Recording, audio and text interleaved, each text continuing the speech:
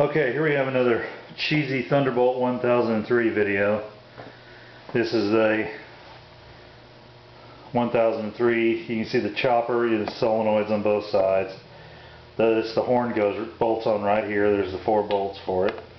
There's the slots there that the air and noise comes out. You can see the silvery things back in there at the bottom. Those are that's the actual chopper rotor. I'll go ahead and spin it here so you can see it. You can see the ports opening and closing in there.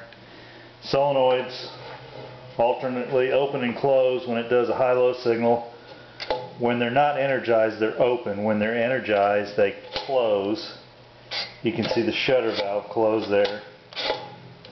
It's about, I don't know, 1.5 inches in front of the chopper rotor. High and low. Closing. I'll go ahead and close them one at a time. They're both closed now. Open them. Now I'll go ahead and run a high-low cycle without the chopper running.